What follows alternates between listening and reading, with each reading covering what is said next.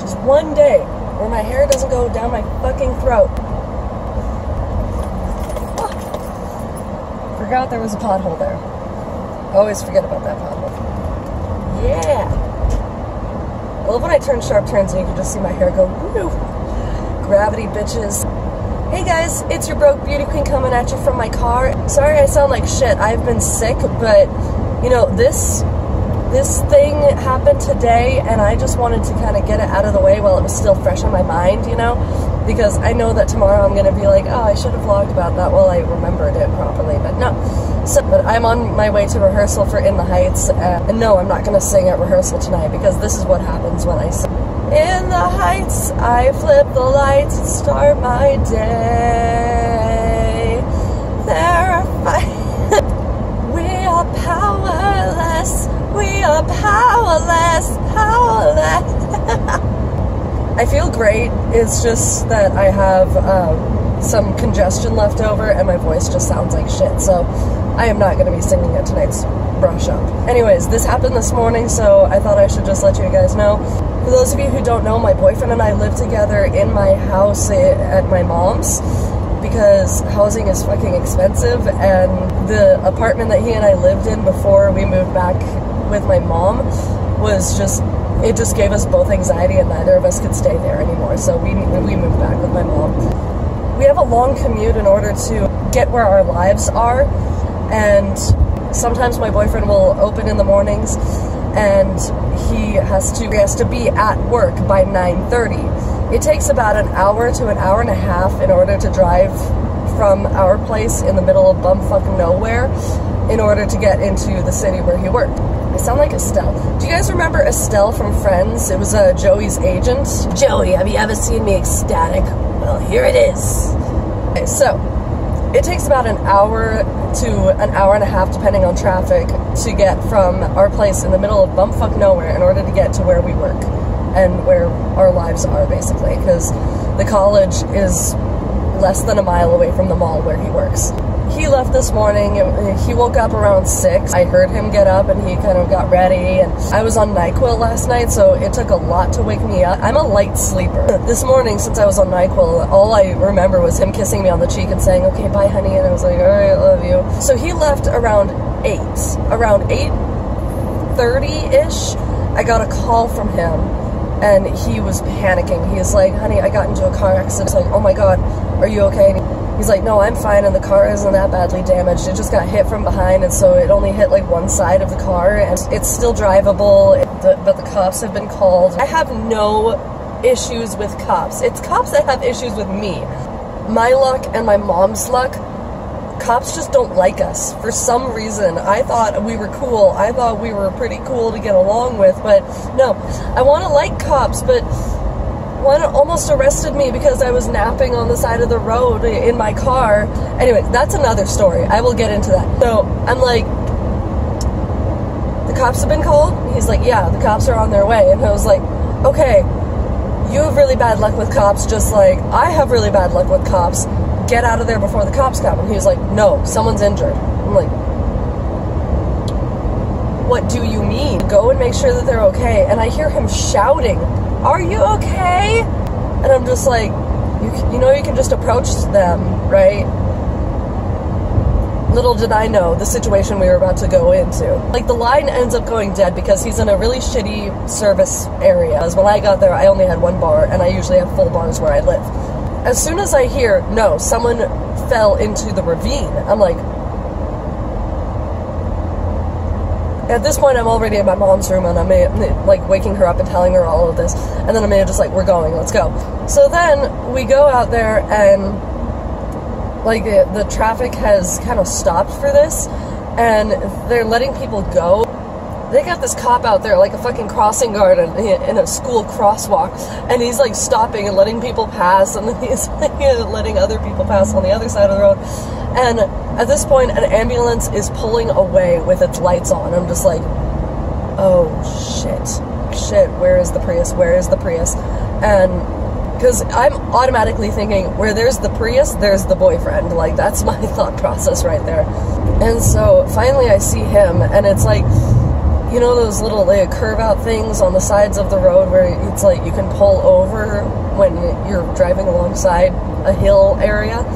So there's one of those, and then like 1,000 feet up is another pullover area. I don't know what they're called. And so the Prius is in the second one, the farther one up. And then, so when we get there, there's like 2 fire trucks, a tow truck, an ambulance, and like 4 cop cars, all of their lights flashing, and I'm just, holy shit. Holy shit. My first thought was Christian's gonna have to be deported because, you know, obviously he killed somebody. Like, that was my thought. Like, I was freaking out. Then I see this green van had its entire front smashed. The entire front bumper was smashed. It, like, hit something head on. But my boyfriend said that the Prius was only hit on the passenger side back brake light. And I was just like, how did they get that unless they were just in an accident before? Like, I'm confused. I was so confused. So I'm gonna put up this diagram for you guys. This girl in a powder blue Prius suddenly decides to brake and swerve into the dugout. That's what it's called, a dugout, yes. So here's the order. The Prius, the blue Prius, a silver car that Christian said he couldn't get the, like, brand or whatever, the white Prius that my boyfriend is driving, and then a green minivan. Blue Prius decides to brake and cut across into the dugout. Her excuse was, I wanted to get some waters from the back of my car. Bitch, you could have waited. Then, the silver car, he brakes and swerves a little bit to the left, and he then speeds up and swerves around. He tried to do the same thing by swerving around the blue Prius like the silver car had, but the silver car braked, giving Christian no time, to get out of the way, and the green minivan came in from behind him and hit the back right-hand side of the car. So even if this guy is slamming on the brakes at 60 miles an hour, he's still going pretty fast and downhill. So he can't stop in time. He hits the back corner of Christian's Prius and then ends up bouncing off like it's fucking 90s ping pong on Nintendo, and then ramming into the blue Prius and knocked her into the ravine. Christian pulls over, obviously. The silver car pulls over and looks at Christian and says, why the fuck did the blue Prius stop? And he's just like, I don't know. And the silver car just leaves. He left. You need to make sure that everyone is okay, and you need to make your statement to the police before you can go anywhere. Stop and say, like, yo, I'm sorry, this is what happened. You still stop. You never hit and run. That is an assholey thing to do. Never hit and run. The silver car left. So now we're left with cars 1, 3, and 4. Number 1 is in a ravine. Number 4 pulled over into the dugout. Car number 3, Christian, pulled over into the second dugout because he was kind of trying to get out of the way. I don't know who called the police. Christian's freaking out because he thinks he hurt someone. He thinks that someone is really hurt, even though none of this was his fault. Blue Prius bitch climbs up the hill to get to him and blames everything on him. And I was there just like, he wasn't the one who swerved. He wasn't the one who braked. He was trying to get out of the bad situation, and you are the one who caused everything. Like, what the fuck? She goes off on him and is blaming him for everything. Me, I'm defensive of my boyfriend. If I had heard any of this, oh, that bitch would have been praying to God. Like I said, by the time I got there, someone was already being taken away in the ambulance, and from what I hear, no one has been severely hurt. No, there was no severe damage to any people. The green minivan got towed, and by the time the cops came up and they got everyone's statement, and he just kind of said, okay, so this is your side of the story, this is what they said, this is what they said. He said, she's obviously in a bad mood, she's yelling at you, she's yelling at her insurance company, she's yelling at everybody. This is in no way your fault, you guys can go home. For Christian, he's like, you know, you're the nicest cop I've ever met, thank you. And so we all shook his hand and said thank you so much, and then we were on our way.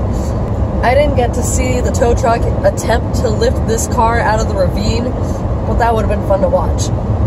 I'm the kind of person who worships chaos, and I apologize, but it's so cool.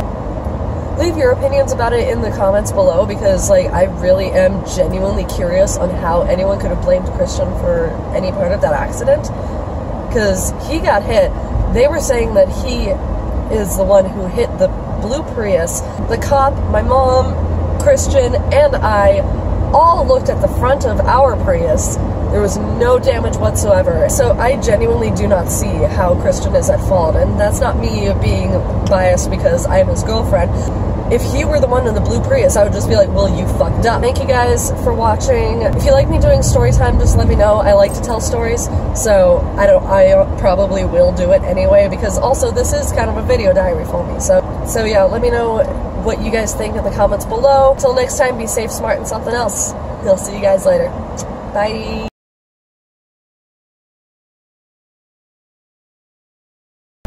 So I don't know how I totally forgot to mention this, but I knew that Guy Fieri had moved into my town a little while ago. He hasn't been around for very long, but you know, I just hadn't seen him around, because you know, it's a small town and usually you see everybody fucking around. But anyways, as we're on the side of the road talking to the police, and I'm standing with Christian while he's giving a statement to the police, this bright yellow Ferrari comes up. I had not had my coffee. I look over and I'm just like, that's a nice car. And then I snap out of it and I go and pay attention to the cop. I didn't realize that Guy Fieri was just like, hey guys, how's it going? I didn't realize that the guy who pulled up in a bright-ass yellow Ferrari with a license plate that said broiled wasn't just a guy with a nice car. It was the Guy Fieri driving a Ferrari. It was him with all of his frosted tip glory. It turns out that he owns a restaurant around here that I have yet to go to, so I'm gonna have to go up and say, dude, I love your car. I know everyone's gonna be like, why don't you comment on the Food Network? Why don't you comment on his show? Why don't you comment on his restaurant? Why don't you comment on his food? Well, like, yeah, my dad's a chef, so I do have some food knowledge, and we do have, like, food in common, but who doesn't have food in common? One thing I do know that Guy Fieri and I will have in common is that we both like his car. I will comment on his food after I have eaten it. I have yet to have Guy Fieri's food. No, I know I will like Guy's food, it's just, I want him to know how much I love his car. I'm driving on a mountain. The ears won't pop. Because if I had known that the guy in a yellow Ferrari was Guy Ferrari, or Fieri, or... I am like so uncertain of how to pronounce his last name now because of Ferrari. Fieri? Guy Ferrari? Guy Fieri? Fieri. Guy Fieri. That doesn't sound right either. If I'd known that it was him showing up in all of his frosted tip glory, then I would have shouted out, yo, Guy, I like your car. But no. I was so tired that all I saw was bright yellow shiny. It's nice. That is my thought process before coffee. So I went from, ooh, shiny but broken. Ooh, shiny and in a ditch. Ooh, shiny badge. Must talk to man with badge. Badge important. Shiny Ferrari. Very shiny Ferrari. Pretty Ferrari. Very yellow shiny Ferrari. Back to shiny badge. Shiny badge important. I didn't know Ferrari important. So that's the moral of the story. You better have coffee if you're calling me for an emergency, because who knows, I might miss out on calling out, yo, Guy, I like your Ferrari. I don't know. I actually don't know what the moral of the story is. Just be safe. I don't know. Be safe, smart, and something else. And I'll see you guys next time. Bye.